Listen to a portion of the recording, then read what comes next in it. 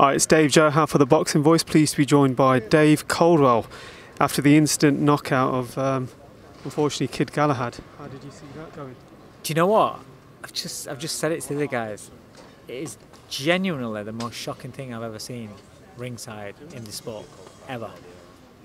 I'm completely blown away. It was so one-sided. Just complete dominance, control, and I was just marvelling at what Kid Galahad was doing.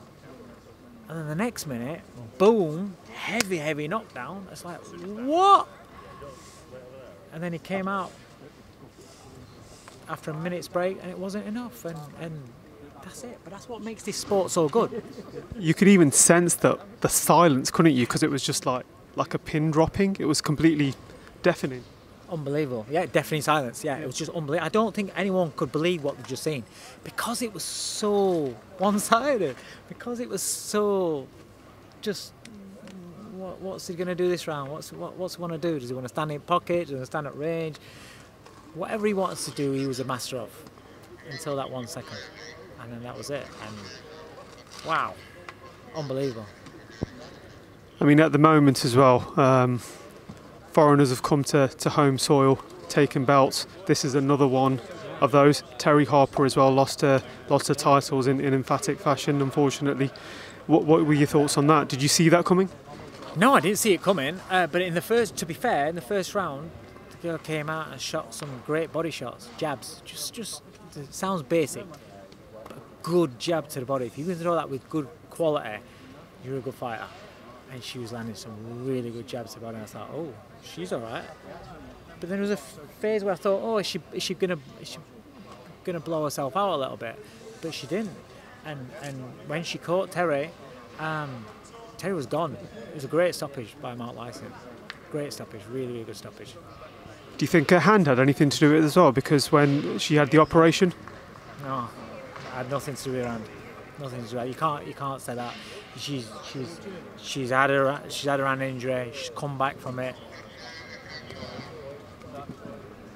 It's boxing. It's boxing. That's what people. When people write fighters off, that's what I've got to understand. Everybody has a chance.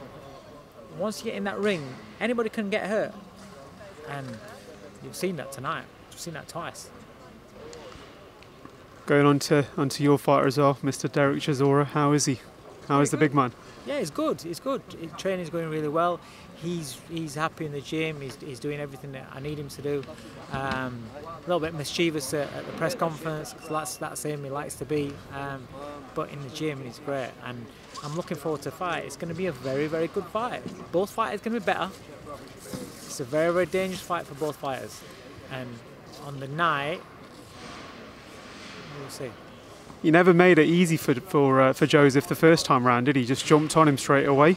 And again, you're not going to give away any tactics, but I don't expect a 7-second knockdown this time. I think that's a little bit much trying to match that. I don't expect a 7-second knockdown. Maybe 8 or 9. No, it's a good fight. They're both good fighters. Parker's definitely going to be better. Derek's definitely going to be better. I think the fans are going to enjoy it more. Good stuff. And finally, just wanted to get your opinions on the big one next week.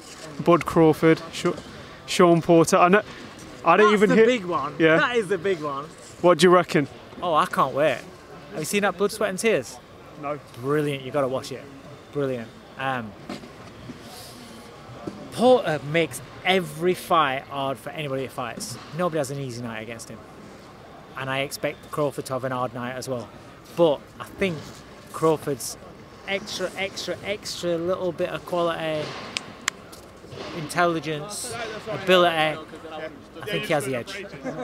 And very final one, I'm not going to ask you about Jake Paul, Logan Paul or anything like that, because I know you love it, don't you? It's more about Amir Khan and Kell Brook. Oh, really? Yeah, what do you reckon? You haven't really gone up many levels there. What do you reckon though?